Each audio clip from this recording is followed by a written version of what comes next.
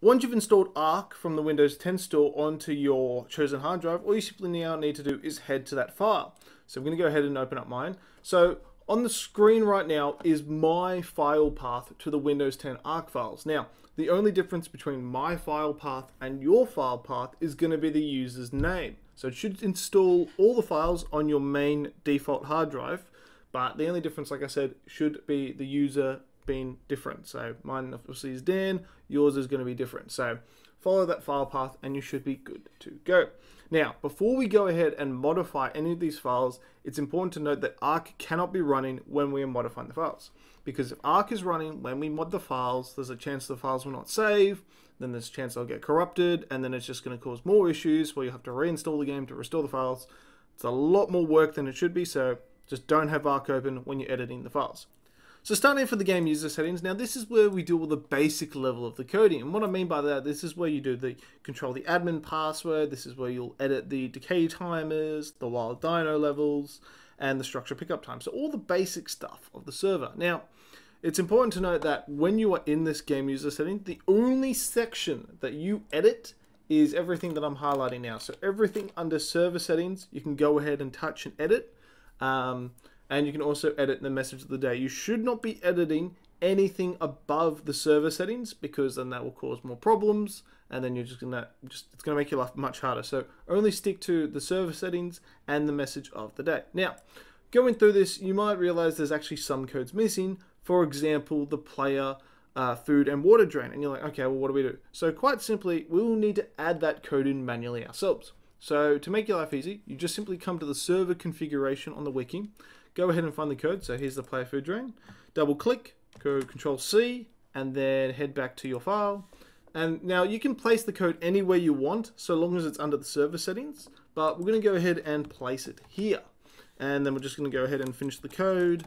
And there you go. Now we won't have this terrible food drain. And simply go save. And there you go. Done and dusted. We have now edited the game user. Alright, so now moving on to the game.ini. Now the game.ini is where the magic happens, so to speak. So this is where you add your stacking codes, the auto unlock engrams, adding non-native dinos like the gacha to the island, and then adjusting the player and dino levels, and the list goes on and on. If you want a more detailed list, head to the wiki. You'll have everything you need to know there. Now, before we can do anything though, unfortunately, with the Windows 10 version, we have to go through a mini process before we can actually start editing the file, because as of right now, we cannot actually edit the file, nothing will work. So, first thing you have to do is when you load up your game.ini, it'll look like this. You want to find this shooter game options thing, and you want to replace it with this. Now, I'm going to have that in the description so you can copy and paste it, but you want to replace it with that. Then you want to go save, and then what's going to happen is now you'll have to load up the Windows 10 version of Ark. And then once that's loaded up, you'll have to then jump into any map, so island, aberration, whatever you want, in a single player. So you'll load it up in single player. And then once it's loaded up in single player, you'll then need to exit to main menu, then quit Ark, and then head back to the game.ini. So I'll see you guys in a second when you've done that. Alright, so once you've completed that stage, your game.ini now will look like this.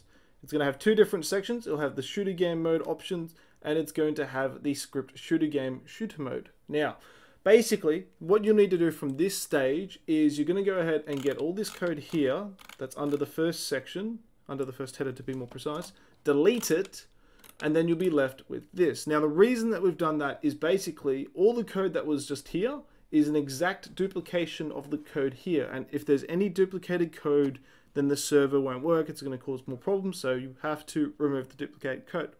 Now, we also need to do one more step, and that is putting in a custom game.ini code. So I've just now put in the B auto unlock engrams equals true code.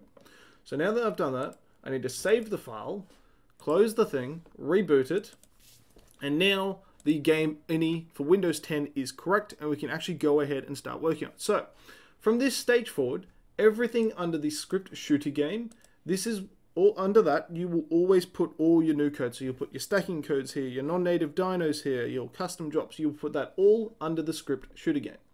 And then everything under the shooter game game mode option, all you do here is just edit the code here. You don't add anything under this header. You just edit what's here. All right. If you're going to add anything into the game.ini section, it now goes under here, and you only just adjust these settings. You don't do anything else. Aside from that, there you go. You have now got your Windows 10 Ark up and running, and you can go ahead and adjust the files as you want.